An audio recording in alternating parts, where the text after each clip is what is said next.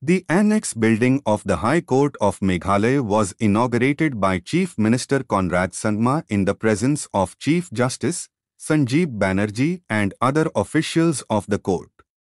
Speaking on the occasion, Conrad Sangma informed that the government has spent around 200 crores in last 5 years for judiciary from the state plan, while assuring that the government would continue to extend all support to the judiciary.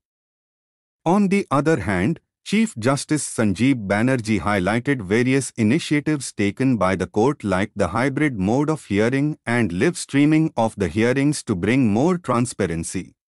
Law Minister Ampareen Lyngodh was also present on the occasion. Month disposed of more matters than we have received, both in the High Court and in the district judiciary. We in the Meghalaya High Court are also proud to tell you that we were the first High Court in the country to have the hybrid mode of appearance and live streaming simultaneously.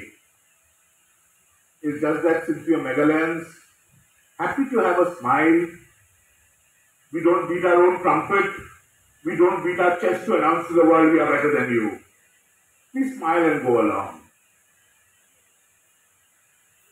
The Meghalaya High Court is probably the first High Court in the country not only to boast of the hybrid and the physical mode of appearance simultaneously, the live streaming of its proceedings in all courts, but to be connected for all.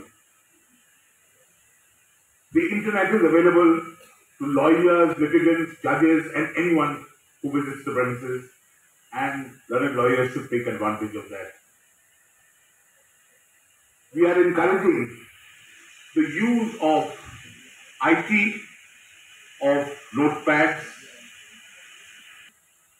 I congratulate the entire judiciary. I congratulate all the officers.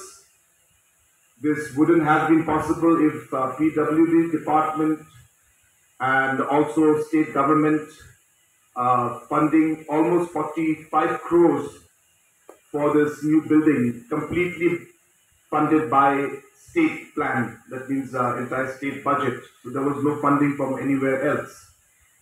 And hence, I congratulate each and everyone who has played a very, very vital role in making this particular project a success. And we all are here today gathered to inaugurate this particular annexure building. In the last many years, especially in the last 5 years, in the state of Meghalaya, we have seen that a huge emphasis has been laid on infrastructure development. We have realized as a state government that without having the basic infrastructures in many areas, it is difficult to make things happen. Now, we are not saying that we have changed everything. It can't. It takes time.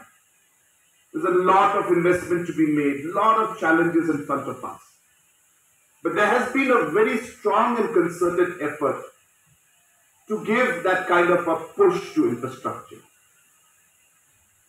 I remember in 2008, we had passed,